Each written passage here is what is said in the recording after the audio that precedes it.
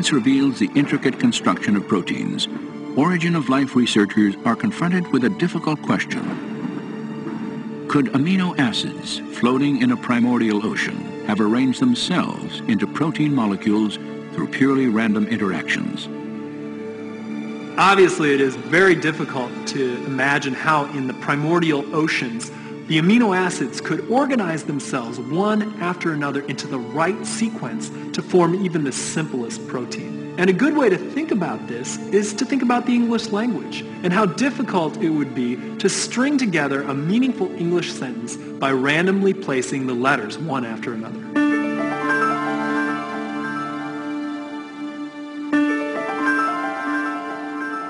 As an illustration, consider the difficulty of forming just one line of Shakespeare's play Hamlet by dropping Scrabble letters randomly onto a tabletop.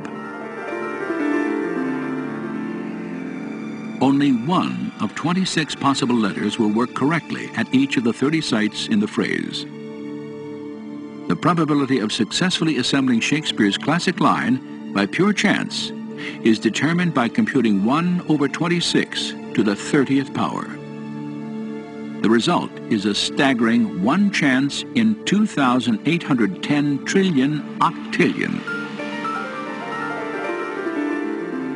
Yet while these odds are beyond comprehension, they seem almost reasonable when compared to the probability of randomly forming just one of the simplest protein molecules known to science.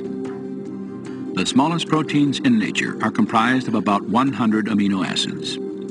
These chemical components must align in specific positions along a chain.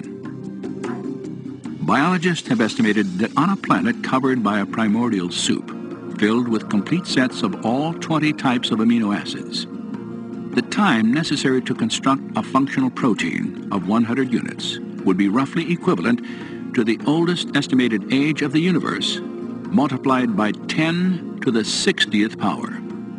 But despite this inconceivable time frame, even if our protein somehow correctly self-assembled, the mystery of life's origin is still far from resolved.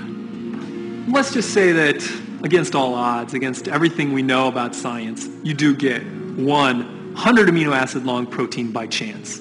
What do you have? Well, you have one protein. That's it. We don't have life because even the simplest cell requires over 600 proteins in order for it to be functional, in order for it to be alive. So mainstream scientists no longer think that life and the building blocks of life could originate by chance.